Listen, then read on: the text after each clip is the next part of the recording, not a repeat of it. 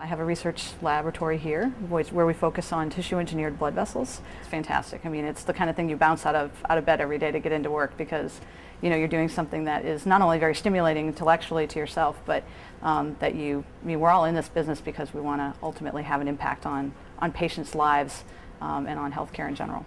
I work in Dr. Rolle's lab. It's important to have your name out there, and the more chances you have to get your name associated with all sorts of different aspects of your research is great.